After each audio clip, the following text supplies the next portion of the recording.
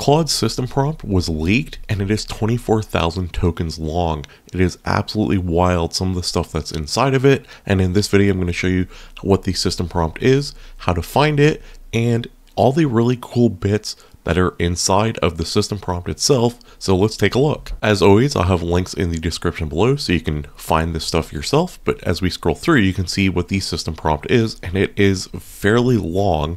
And there is also this formatted version that they have where you can quickly see everything that exists inside of it. So the first really fascinating thing is it talks about Claude's cutoff date. So you can see it's cut off. It cannot answer questions reliably after October 2024. But if we scroll down here, it says election info. There was a US presidential election in November 2024, which is after the cutoff date. And it says Donald Trump won over Kamala Harris. It goes on to say Claude can tell the person the following information and use web search tool to supplement. And it says Donald Trump is the current president. Donald Trump defeated Kamala Harris, and Claude's knowledge cutoff is October 2024. And that's what it says about the election. So Donald Trump is hard-coded into the system prompt for it to understand he won. There's some pretty interesting stuff in terms of copyright. So here it says Claude can never give any quotations or translations of copyrighted content from search results inside code blocks or its artifacts it creates. It can never repeat or translate song lyrics. The most interesting one to me is the web search guidelines. So it says critical, always respect copyright by never reproducing larger than 20 plus words chunks of content from web search results to ensure legal compliance and avoid harming copyright holders. It can go to the web, it can search, it can grab content, but it can't grab more than 20 words at one time, according to its system prompt. And if you guys are enjoying this type of content, please don't forget to click the subscribe button. It takes a moment of your time.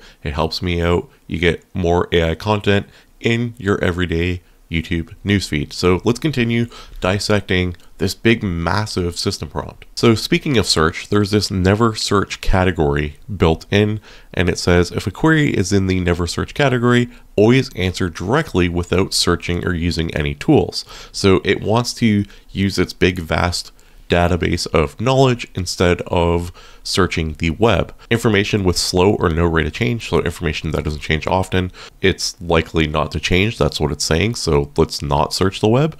Fundamental explanations, definitions, theories, or facts about the world, that's not going to change. So let's not search the web. And well-established technical knowledge and syntax. So they go on to give some examples of things to never search. So code a loop in Python, or explain a concept, or what something is, like a primary color. So it has all these little things about what to search and what not to search. So it kind of knows what to decide when to do it and when not to. If you're talking about time, it actually says to avoid February 29th as a date, which is just kind of funny. If Claude is asked to count words, letters, and characters, it thinks step by step before answering the person. It explicitly counts the words, letters, and characters by assigning a number to each. It only answers the person once it has performed this explicit counting step. Why did they add this in? Well, how many R's are in strawberry? Take a moment, go ask your favorite large language model, whether it be ChatGPT, Gemini, Claude, Grok, it doesn't matter. Ask them all and let me know what the answer is, because it probably is still wrong. The last little interesting thing I found was this critical one here. Claude always responds as if it is completely face blind.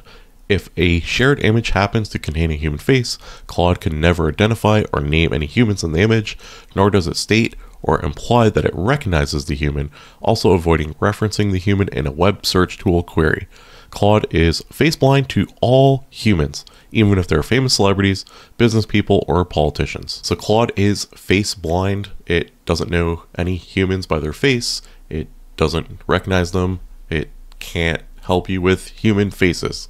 So that is Claude's 24,000 token prompt, which is absolutely insane. So if you think about it, you type hello, and your hello, which should be like 1 token, is now 24,000 tokens, which is probably why it's hitting its limits a lot quicker, if I had to guess, because that's a massive system prompt.